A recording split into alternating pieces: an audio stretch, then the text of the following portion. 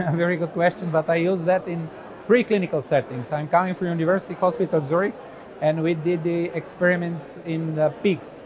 So that means all the examination, all my experience is coming from this period doing the experiments in the pigs. And then, let's say, the use of this was very useful because we tried to cannulate our renovisceral arteries from a different approach, for the different access, from the transfemoral, transjugular, transcarotid. So that means that was where we showed that it is possible to use this flow velocity in the pigs.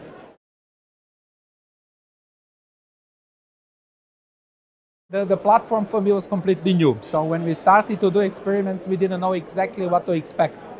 Then we saw that it's very accurate and it was very, let's say, easy to cannulate, but what we realized, we have to make some changes of the catheter. And from the first time when we started, we have several adaptation of the catheter, and with the final version of catheter during these experimental settings, it was very accurate. Let's say 95–98%.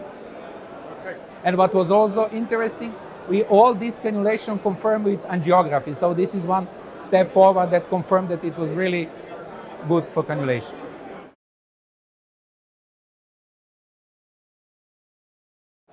A learning curve in the pigs and in the experimental was to learn very fast because it's very intuitive, using the platform very intuitive. So let's say there is a very fast learning curve.